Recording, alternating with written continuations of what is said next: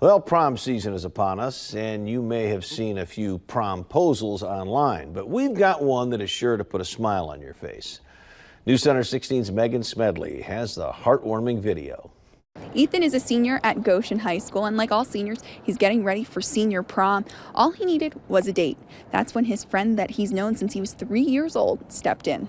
So he has Angelman Syndrome, and so I thought it would be cute to do a little play on words and add angel in it, and because I see him as an angel. A promposal sure to put a smile on everyone's face, but especially Ethan's. Goshen High junior Alexa Evans surprised Ethan on Thursday by asking him to be her date to prom. It took everything in me not to cry.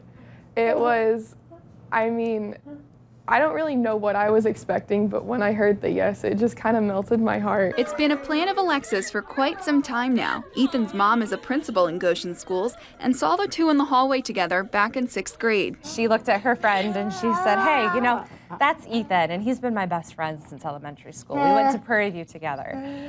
So it's like I caught her saying this. I just started sobbing in the hallway. It's people like Alexa that give Ethan's mom hope. People like Alexa are the people that are going to change this world.